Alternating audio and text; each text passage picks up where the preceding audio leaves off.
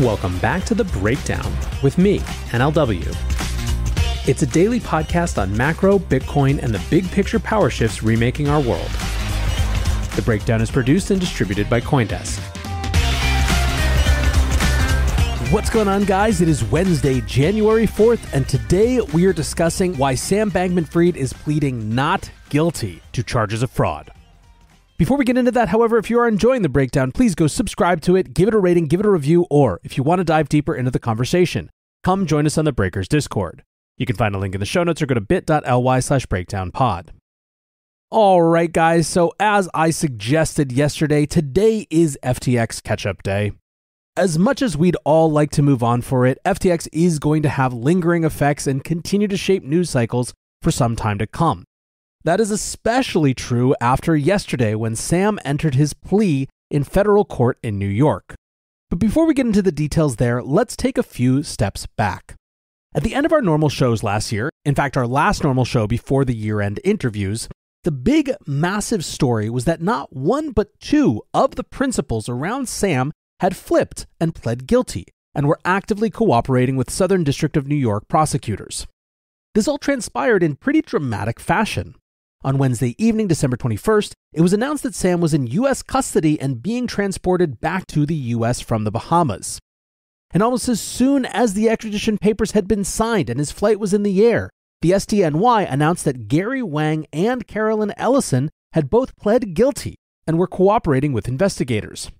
Now, in the case of Caroline, this wasn't so surprising, as it had already been assumed that she was cooperating with investigators given her confirmed presence in New York City just a few weeks earlier. However, with Gary, it was a surprise. There had been all sorts of crazy theories around who Gary was or who he might be connected to, and it was widely assumed that he was just gone and in the wind somewhere. Well, that wasn't actually true. The charges Gary and Carolyn pled guilty to were somewhat less extensive than what Sam had been accused of, but still significant. Gary faces up to 50 years in prison, while Caroline faces up to 110 years in prison based on what they've pled guilty to. The same night that the SDNY announced these guilty pleas, the SEC and CFTC also filed complaints which Carolyn and Gary agreed not to contest. The documents surrounding all of this offer some of the best seeming confirmation of the chain of events that led to not only FTX's collapse, but its pretty fraudulent design from the outset. For example, the documents contain apparent confirmation from Gary that he had coded, quote, software that allowed Alameda to divert FTX customer funds at the direction of Sam. There are also some interesting accusations. For example, that of the $224.7 million loaned from FTX to Gary, the documents suggest that they were, quote, not intended for Wang's personal use, but were instead used by Bankman-Fried for other purposes, including additional venture investments. Gary claims that he only withdrew $200,000 for his own purposes. So that's where we were, and the next big thing on the docket after these announcements was Sam's bail hearing. This happened at the end of that week before Christmas, and you all pretty much know the story at this point. Sam was granted bail with the terms seeming incredibly splashy. Bail was set at $250 million, the biggest bail in history, 25 times larger than Madoff and 50 times larger than Jeff Skilling, the former CEO of Enron, except it was more PR than reality. First of all, it was a $250 million bond with only a tiny fraction of that needing to be put up as collateral. The collateral that we know of is that Sam's parents put up their $4 million house as collateral, and two additional anonymous sources also pledged other assets. Now, these two anons have been the source of some questions and consternation. At the arraignment yesterday, Sam's legal team asked the judge to keep the identities of the two additional people who backstopped his bond secret. Usually, the court will announce names, addresses, and incomes of anyone providing a bail bond. In their letter supporting the request, Sam's lawyers wrote that his parents, quote, have received a steady stream of threatening correspondence, including communications expressing a desire that they suffer physical harm. Consequently, there is serious cause for concern that the two additional sureties would face similar intrusions on their privacy, as well as threats and harassment if their names appear unredacted on their bonds or their identities are otherwise publicly disclosed. The judge allowed the identities of the two additional people to remain secret, but did so, quote, without prejudice, which means that they're allowing objections to be filed with the court and leaving open the potential for this decision to be reversed at a later hearing. Immediately after the hearing, Inner City Press, who is an independent court reporter who covers the Southern District of New York, lodged an objection. We could see other media outlets lodging objections in the coming days as well, on the grounds that the identities of Sam's supporters are matters of legitimate public interest. But more on that in a bit. Now, when the bail was originally granted before Christmas, the conditions were fairly standard. Sam was confined to his parents' California home with allowances for exercise and food shopping. He had to surrender travel documents, be fitted with a tracking device, and pledge not to attempt to leave his county without permission. Sam was also prohibited from making any transactions or taking out any credit lines above $1,000 without approval. Now, concerningly to many, there were no limitations placed on Sam's use of computers and nothing specifically about accessing crypto funds, which we'll get to the issues with that a little later. Now, the judge who had been slated to handle Sam's case recused herself from the matter the day after bail was granted, although she did not handle the bail hearing. Judge Ronnie Abrams disclosed that her husband's law firm had advised FTX in 2021, but stated that he had no direct involvement in providing legal services to the failed exchange. She claimed that legal confidentiality meant that she had no knowledge of the service rendered. Judge Abrams said in her filing, quote, "Nonetheless, to avoid any possible conflict or the appearance of one, the court hereby recuses itself from this action." Judge Lewis Kaplan, who was appointed by Bill Clinton, has now taken over the case against Sam, Carolyn, and Gary Wang and presided over the arraignment. Now, before we get to the rest of the arraignment, let's talk about the other intrigue and details from the past couple of weeks. As mentioned before, it was notably not a condition of Sam's release to have any restrictions on his use of the internet. And so, of course, on-chain analysts were watching crypto wallets tied to the disgraced CEO for any movement. Within a few days, the funds started moving. Arkham Intelligence reported that last Wednesday, around $1.7 million worth of crypto were moving in wallets previously linked to Alameda Research. A range of Ethereum ecosystem tokens were sold and consolidated across numerous wallets, with a number of transactions in relatively small amounts. The funds were then exchanged into Bitcoin using multiple cross-chain conversion services that can also act to obscure the source of funds. Ironically, this is probably the largest Bitcoin holdings that these companies ever had. While these movements could have been attributed to liquidators, the lack of clarification from parties involved in the FTX bankruptcy is concerning to many. Bowtied Iguana added some additional information on Thursday, noting that a wallet that had previously been identified as belonging to Sam had made transfers as part of this movement of funds. According to Iguana's research, some of these aggregated funds were sent to a no KYC exchange based in the Seychelles. In their thread, Iguana stated that, quote, "As the Ethereum blockchain is an immutable public ledger, this on-chain evidence is permanently available to law enforcement and the courts." Sam, for his part, could not stay off Twitter and denied touching the funds, tweeting on Friday for the first time since his arrest. He wrote, "I'm not and couldn't be moving any of these funds. I don't have access to them anymore." Now, one industry observer speaking with Cointelegraph suggested that this movement of funds may not constitute a breach of his bail conditions. They said, quote, "I don't know that this necessarily qualifies as spending money. They're his assets already. Obviously, however, the movement of assets previously identified as controlled by Alameda Research should be a cause for concern to the FTX bankruptcy team, who have a legal responsibility to protect these assets for the benefit of creditors." Now, bringing it back to yesterday's arraignment, prosecutors at Sam's hearing raised this issue with the court, requesting that Sam's bail conditions be modified to specifically prohibit him from transferring assets owned by FTX or Alameda Research. Sam's lawyers agreed to the new conditions in principle, but requested a couple of days to agree to exact wording. The prosecution was not satisfied with this, arguing that over those extra days, more assets could be moved. However, ultimately they conceded that they did not have evidence that Sam was behind the movement of funds. The judge agreed with the prosecution's argument and modified Sam's bail conditions to prohibit any additional movement of funds. Molly Crane Newman, a court reporter for New York Daily News, tweeted that, quote, "SBF became animated when prosecutors successfully requested that the judge prohibit him from accessing or transferring FTX assets, furiously writing notes to his attorneys on a legal pad and pointing to them with a bureau." Now, another continuing to evolve part of this story is the tension between the Bahamas and the U.S. bankruptcy process. According to a blog post released last Thursday by Bahamian regulators, the Securities Commission of the Bahamas directed the transfer of $3.5 billion worth of crypto assets into their custody.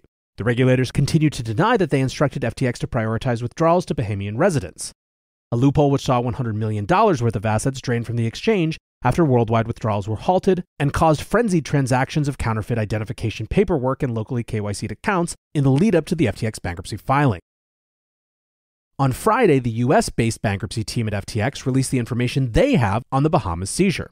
According to FTX administrators, the Bahamas regulator seized less than $3 million worth of Ethereum, along with 195 million FTT tokens and assorted valueless tokens as well. They claim that at the time these tokens were worth around $296 million in total and are now worth less than $167 million. Those valuations are still, of course, on the generous assumption that FTT tokens maintain enough liquidity to cash out at anywhere close to the current price, which I don't think is remotely possible. FTX administrators state that they have no additional information from the Bahamas regulators to explain the discrepancy between the amount visible in identified wallets and the $3.5 billion claimed. They urged the Bahamas regulator to, quote, provide the public with accurate information about the seized cryptocurrency. They further asserted that none of the former FTX executives nor the Bahamas regulator had the legal authority to seize the assets and have requested that they be returned to the bankruptcy estate. Now, these two teams have been at odds from the beginning. In another filing on the ongoing dispute with the Bahamas-based liquidators, the US-based team claimed that FTX Digital Markets, the Bahamian company, was, quote, never the center of the FTX group and is, quote, a virtual nullity in the FTX empire. They argued that any information shared with their Bahamas counterparts would be abused, with US bankruptcy lawyers stating in a prior hearing that, quote, we do not trust the Bahamian government, and we simply don't trust that the liquidators will be able to hold this information and not provide it to the Bahamian government. The Securities Commission of the Bahamas has already collaborated with the JPLs to obtain access to digital assets and to mint tokens. The Bahamas regulators responded to that, saying such public assertions by the Chapter 11 debtors were based on incomplete information. This came in a media release on Monday, January 2nd, that starts, the Securities Commission of the Bahamas must once again correct material misstatements made by Mr. John J. Ray III, the representative of the US FTX debtors, in both the press and court filings. At the time of recording, this was the last tweet that Sam liked. So that tension continues to simmer. But back to the big thing now, the arraignment yesterday. Arraignments are very brief preliminary hearings to allow defendants to enter their plea and set a timetable for the case to begin. At his arraignment yesterday, Sam Bankman-Fried pled not guilty to all 8 charges and is now set to face trial beginning around October 2nd of this year. The trial is anticipated to last around 4 weeks. Now, on the one hand, this wasn't unexpected. For the couple days leading up to the arraignment, news outlets had been reporting that Sam was likely to plead not guilty. At the same time, for many, it still seemed pretty shocking. There was, on the one hand, the fact that Caroline and Gary had already flipped and pled guilty. To many, that seems like a pretty massive wall for Sam's defense to have to climb. There was also the fact of how much Sam had seemingly admitted in random internet conversations in the month and a half he was free after being deposed as FTX's CEO after the bankruptcy. Scott Melker tweeted, breaking, SBF pleads not guilty to a bunch of crimes that he has basically already admitted to committing in Adderall-fueled Twitter rants and apologies. Even Rand Nooner, who is not my favorite perspective on a lot having to do with this industry, tweeted, let me get this straight. SBF admits on tens of podcast spaces and streams to defrauding investors, commingling funds, wire fraud by transferring funds to Alameda's account. He arrives at court and pleads not guilty, and now gets to go back to his parents for 10 months? So what then might Sam be thinking? Well, one part of it might be a simple play for time. Dave Weisberger, the CEO at CoinRoute, said the reason for the plea is almost 10 months of freedom as he awaits the trial.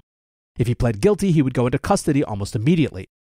I bet he pleads guilty right before the trial to try and get a reduced sentence. This is one arbitrage he seems to be doing right. There is also the simple possibility that in the limited time his team had to negotiate, there was no deal on the table that Sam thought was actually worth throwing out his chances of winning a lesser sentence through an actual trial. This is a kid who lives his entire life based on EV or expected value calculations. If he was looking at a plea deal for 25 to 50 years, effectively destroying his life anyway, maybe he thinks, why not go for the higher upside play of getting out of it or getting out of more of it, even if it has a lower chance to work. Whatever the case, over the next 4 weeks, the government will produce all of its documentary evidence to Sam's legal team to allow them to prepare a defense. I think the big thing right now for the community is, 1, coming to grips with the fact that we're going to see a trial around this, and that it's going to drag the whole thing on and on throughout the entirety of 2023. And 2, the continued questions of how Sam's money and the influence he accrued in the very short amount of time that he was collecting that money, or more accurately stealing it, is allowing him to have a very different experience than most people who show up at the SDNY. At Meta Lawman, lawyer James Murphy wrote, discussing Sam's request to have the personal details of the 2 people who provided his bond remain private, Meta Lawman lawyer James Murphy wrote, the prosecution admitted that they have not yet interviewed the new secret guarantors of SBF's bond. Bond guarantors are supposed to be interviewed to determine whether they qualify as financially responsible persons. So this will be done in secret at some point. He also wrote, so here's the scorecard from today's hearing. No mention of the 2 co-conspirator fugitives. Prosecutors say there's no evidence SBF had anything to do with moving Alameda's assets. And the prosecutors and the judge agree to keep the names of guarantors secret. Not normal. Still, as I said before on that particular point, already at least Inner City Press has filed an objection to get this information unlocked, so who knows what will happen in the future. But that is the story from now.